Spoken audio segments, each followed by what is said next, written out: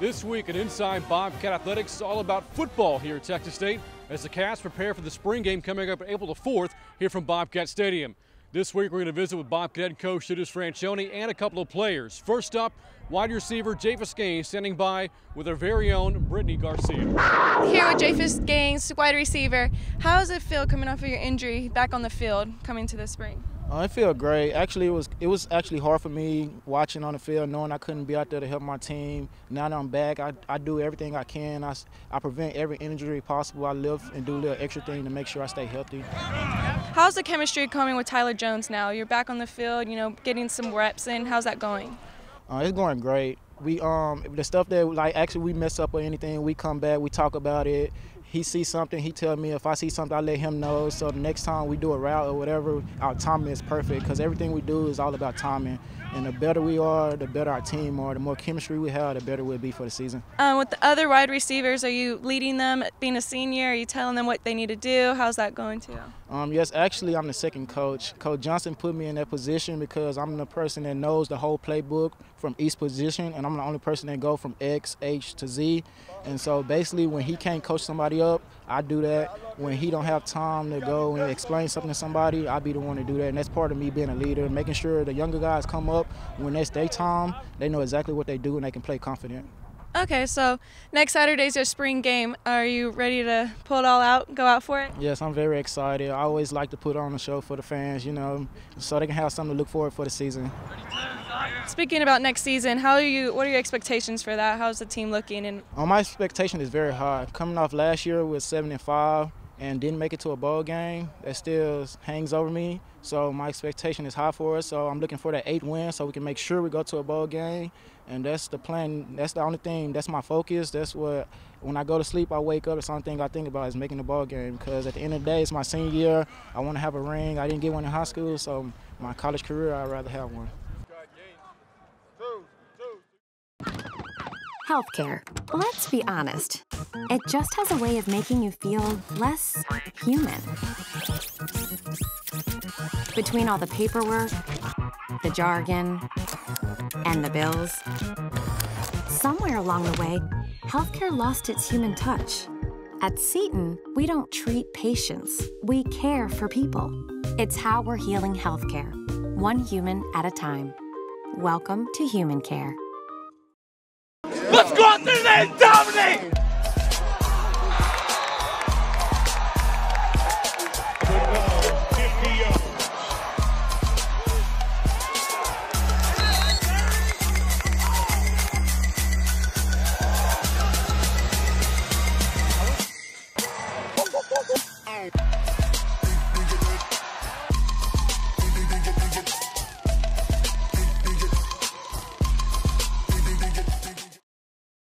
Back at Inside Bobcat Athletics, Brant Freeman back here with you now, joined along with the head coach of the Bobcats, Sidus Francione.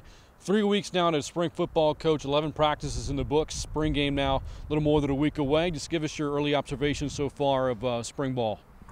Good in a lot of ways. The veterans that have played a lot have had great carryover and know how to get things done. Our redshirt freshmen, our new guys are learning how to grind and how to push through things. This has been the most physical spring that we have had. That's been pleasant to see. So a lot of good work done, but still a lot of work to do. Looking at the defensive side of the football, the most changes as far as personnel goes for you, what have you noticed defensively from this team so far in spring?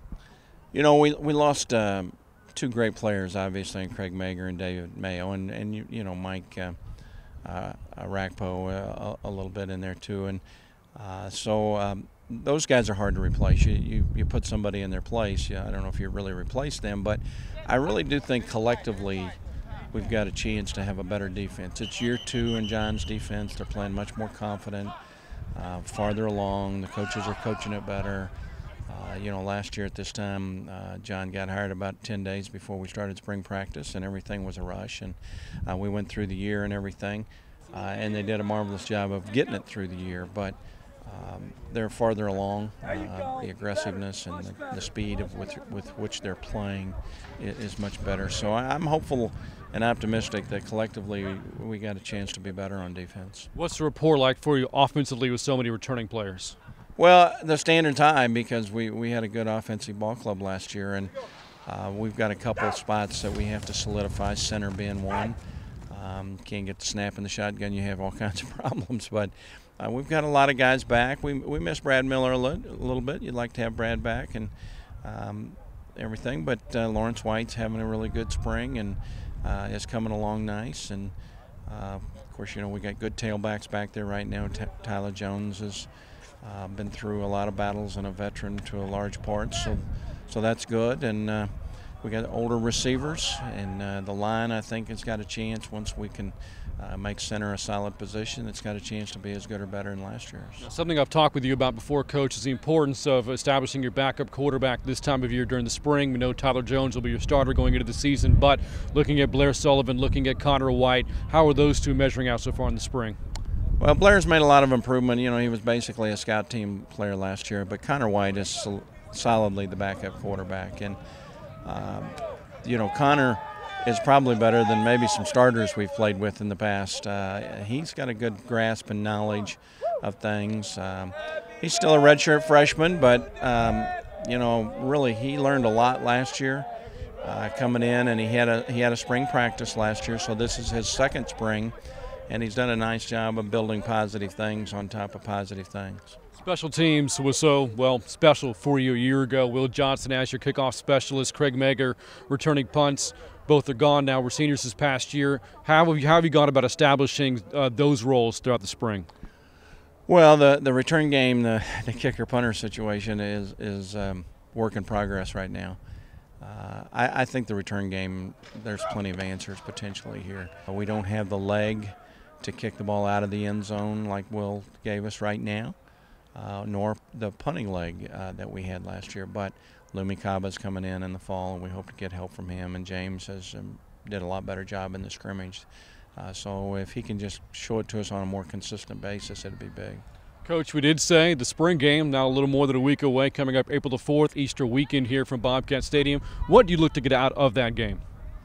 Well, I think the biggest thing is, you hope your veterans get better.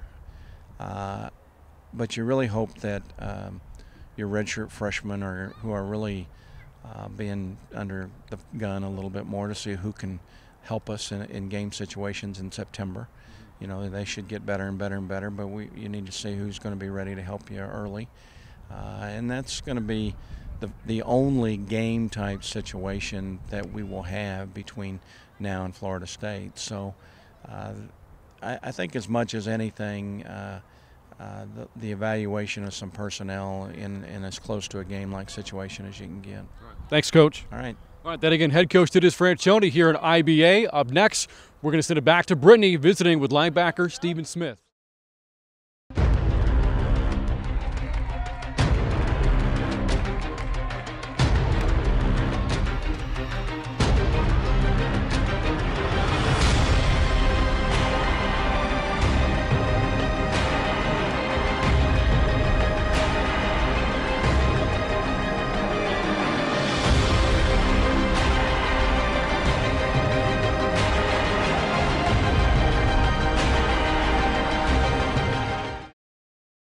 Welcome to the future, imagined by visionaries, championed by leaders, and focused on results.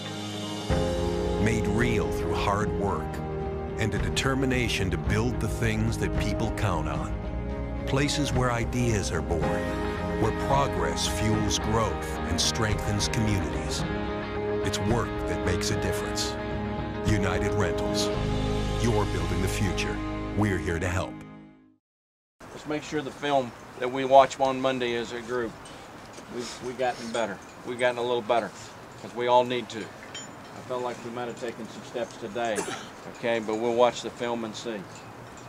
Good attitude, what a bounce back, what a accept responsibility on what we think was a pivotal day. I'm here with senior Stephen Smith. Stephen Smith, how's spring practice going for you? It's going good. I mean, We're making strides on defense and offense. We have a lot of guys coming back on both sides of the ball.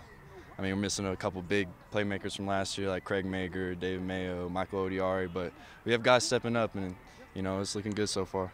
Yeah, speaking about those seniors who left, stepping up your game as a linebacker, how is that going for you? Well, I mean, David Mayo is a great player. I got big shoes to fill, so I'm just taking it day by day. Learn from him. I was behind him about 2 or 3 years, so he's a great mentor. I learned a lot from him. So how are you looking forward into the spring game coming up Saturday? Well, I'm 1 for 1 in my career in spring games, so I'm trying to make it 2 and 1. Go out there and get a W.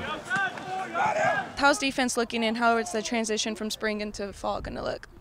I mean, last year we had a new defensive coordinator come in, and like this spring compared to last spring, we're miles ahead where we were last year. I mean, we're just flying to the ball. We're feeling comfortable in our defense, and it really shows a difference. Thank you to Coach Fran, Steven, and Japhis for those words. Don't forget to come out to the spring game April 4th at 1 o'clock. We'll be here at Bobcat Stadium. This is Inside Bobcat Athletics. I am Brianna Garcia, and go Bobcats.